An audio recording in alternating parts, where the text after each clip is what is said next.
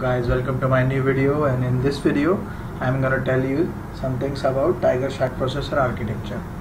But before moving to that, I want to just give a brief introduction on what TigerSharc processors are and why they are made and what are the specialities of that processor.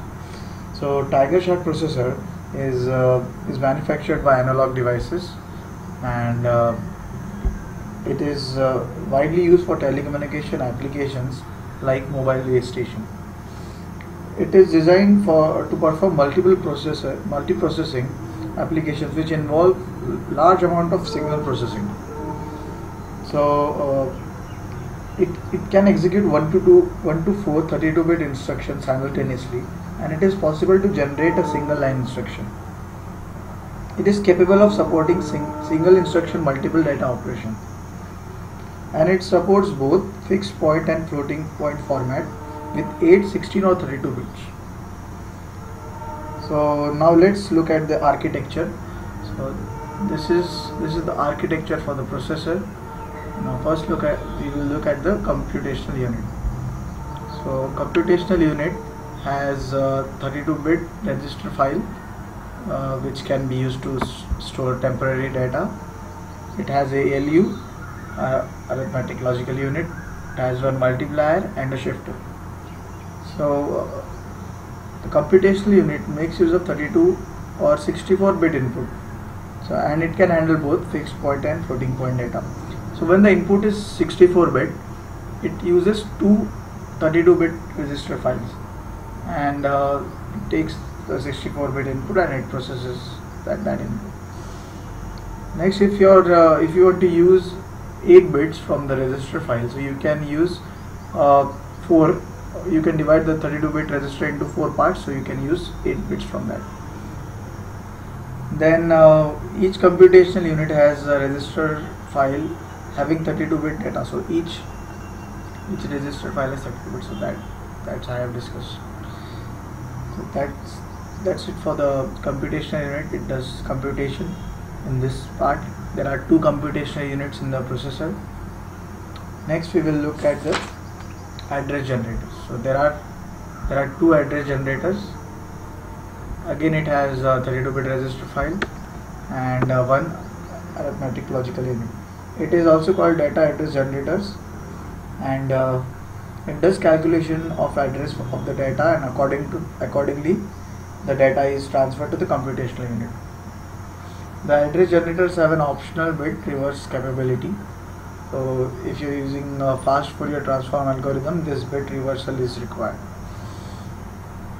So that's it for the address generators. Now let's move on to program control unit, which is here. Program control unit is also called as program sequencer.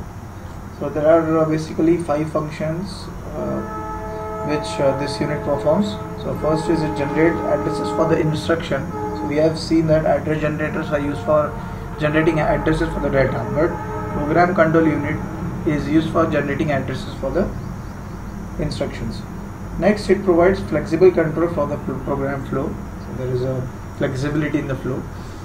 So it makes the work easy for the execution. Next, it gives sophisticated interrupt processing. If there is some interrupt, it gives a way to manage that interrupt. Next, there are the conditional as well as unconditional zero overhead looping is provided.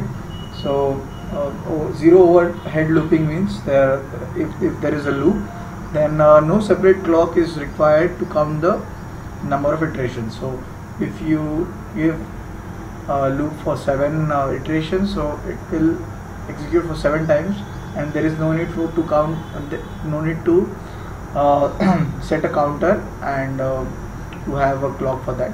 So that's a main advantage for the program control unit.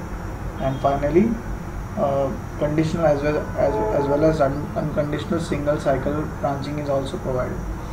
So that's what program control unit does. So there is only single cycle branching.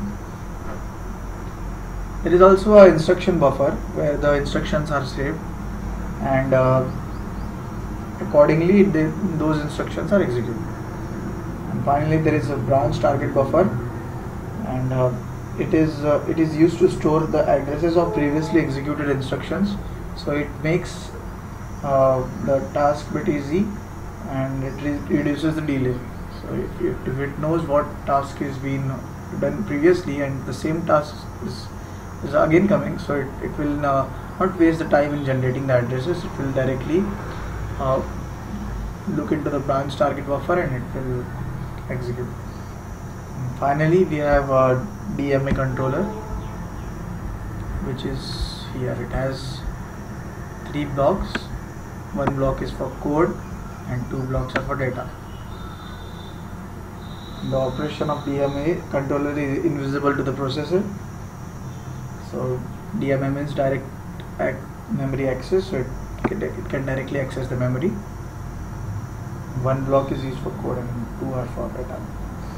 So it has 14 DMA channels. So that's it for the architecture. We have this 128-bit instructions, 128-bit for data as well.